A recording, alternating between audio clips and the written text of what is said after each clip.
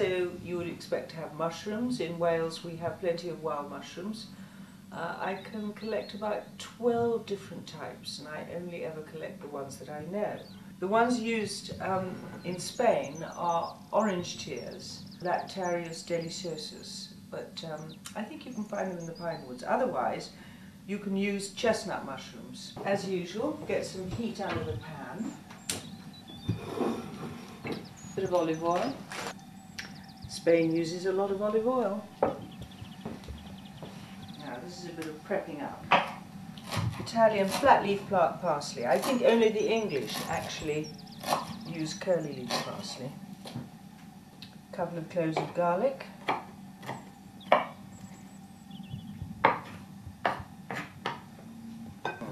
I should think we will need for 500 grams, maybe a bit less.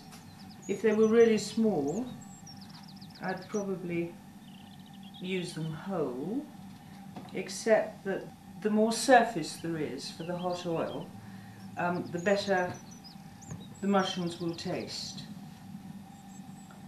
It's a very simple recipe, doesn't take any length of time, and only one pan, which is always a good thing.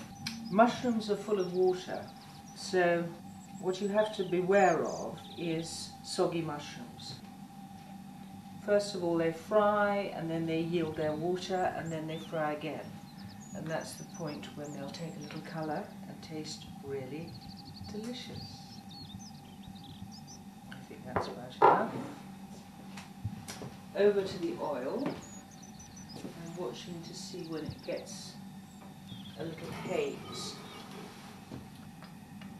Try it out a bit. You're not sealing anything in, you're just cooking with olive oil. If you overheat olive oil, it changes the taste. But if you put something soft and wet, like mushrooms in it, the taste doesn't change, it stays quite fresh. Garlic's gone in, parsley in later. Maybe a few more mushrooms because they do shrink. Right now, the mushrooms are beginning to smell really lovely, and they are very noisy, which means they're giving up their water. Parsley in later.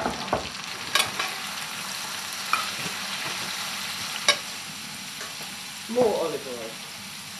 You can see it's getting quite dry because the mushrooms are soaking up the oil. You can see the bottom of the pan. There's a bit of oil, but not much. I've got about 4 tablespoons in here, I think. I'm going to put some salt on,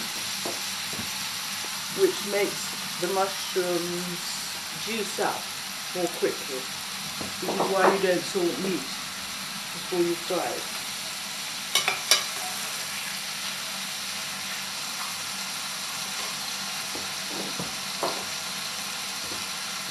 I could, if I felt like it, I could throw a bit of sherry in here. If I thought the oil was getting too hot, or I wanted a little bit of extra flavour, I could do that. In fact, I probably will. Sherry is one of the best wines for cooking with, because it has that sort of oaky woody flavour. And oaky woody is really good with mushrooms.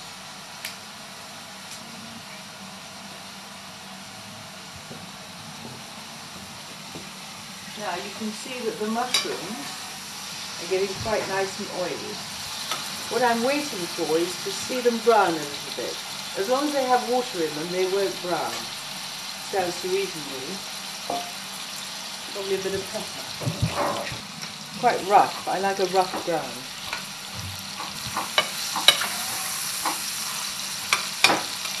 When the oil stops bubbling, all the water's gone. I'm going to give them a little bit longer so that the edges of the mushrooms are a bit caramelised. You can see that they've given up their oil. There's much more oil visible. Okay, bit of sherry.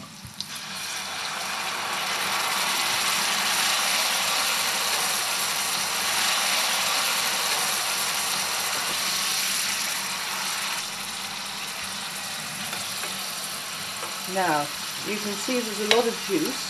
The oil is becoming visible again and clearing. When it clears, there's no water in it.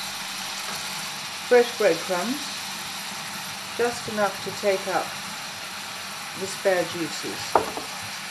Parsley. A handful.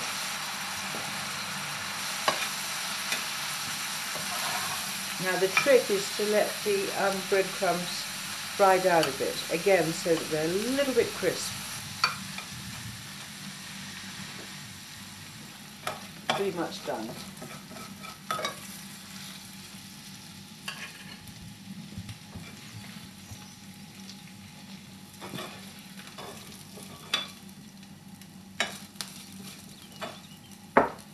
That's it.